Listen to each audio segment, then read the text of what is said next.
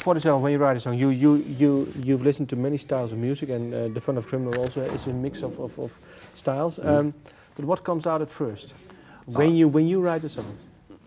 For this particular Huey and the New Yorkers, it was a guitar that was given to me by my wife, and every guitar's got stories in it, whether you know it or not. There's a piece of wood and some metal strings on it, and you know, it'll tell you something if you really listen and you hold on to it.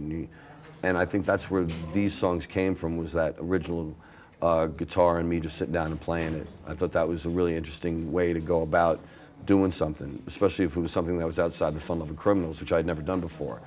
But I did have my friends that are the New Yorkers, and Frank from the Fun Lovin Criminals is one of the New Yorkers. So they were all friends of mine. I knew what their talents were, and I knew how they would play stuff. So it was an element of me just doing what I did and letting them do what they did, and it all came together really nicely. And what style come your first songs? Or just singer-songwriter songs, and then you blend it to?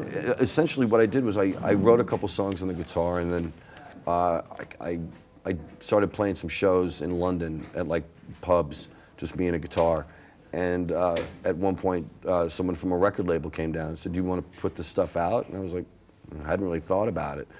And then I said, you know, why not? Let's give it a shot. And the one thing that I didn't know at that point was that, one thing I did know is I didn't want to do the whole machine thing, where you just jump on the bandwagon again and go out on tour and do that stuff, because it wasn't special. I mean, everybody does that.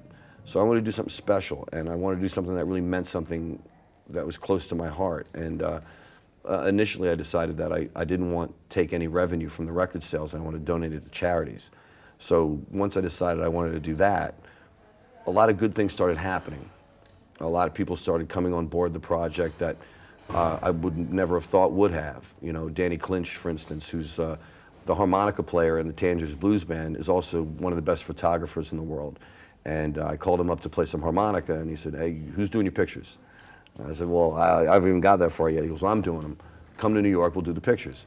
So that happened, and a lot of other people got on board. Ray Staff at Air Studios, who mastered the record for digital and vinyl.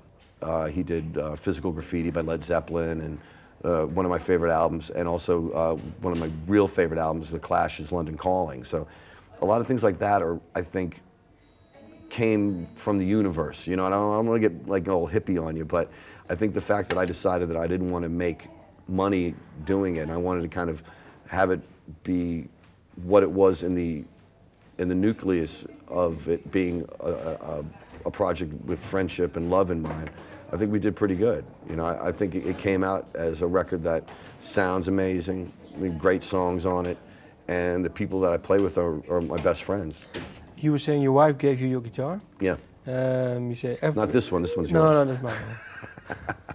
With your guitar. Yeah.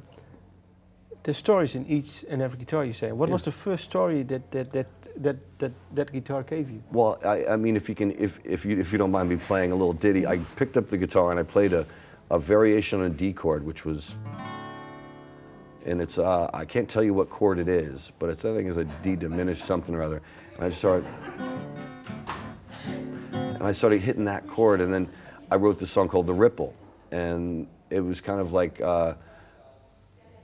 the music came, and then like it was like this kind of wave, and I started writing lyrics about how every little thing we do has a consequence, and that song kind of just happened in about an hour, and you know, then I went into my studio and I recorded it, and then I sent it off to a couple of my friends in the band, and they put their parts on it, and it came back and it sounded even better. And then I, you know, sent it to Tim, and Tim and I were mixing it over the internet together, and it sounded even better. And it was one of those things where it wasn't, I didn't intend for it to be released. I didn't intend for this record to come out. And I think that is a good way to do things, because if you feel the pressure, or if you're a musician that's trying to make music to make money, that's one way of doing it. But I was lucky enough, being in the Fun Lovin Criminals for all these years, that I was financially secure, and I wanted to make music that I wanted to make, and didn't really think about it as it being a released album. So the songs are actually really honest and come from the heart, which I think is, it's an anomaly these days. A lot of times people make music to make money. You were saying the ripple. What's the story? How come this story came first? I don't know. I think it's because the chord sequence had a ripple effect on what happened with the song, and that's when I started getting the lyric, and the lyric kind of came to me, that, you know, if you do something, you cause a ripple effect that affects other people around you, and that's the way the song felt in my head. So that's when the lyric came, and then when the lyric came, it was really easy for me to tell a story with it. And you know, I've been doing this a while, so I know how to write a song, but it was one of those things where I didn't really know if it was a good song or a bad song, and you know, I bounced it off my wife, and she's like, "That's a pretty good song," and I played it for my manager, and she's like, "That's a pretty good song," and then everybody said, "That's a pretty good song," and I was like, "Wow, okay," and the more people that heard it, and especially the guys who played on it, were really into it, and they really liked the music and where I was coming from with it. And I think that's an important part of when you listen to music, where it's coming from. If it's coming because you want cash, you can tell that. I mean, we're smart enough nowadays to smell bullshit a mile away. So if you listen to this record, you know that it's not there. There's no bullshit there. It's actually the truth of what I'm feeling.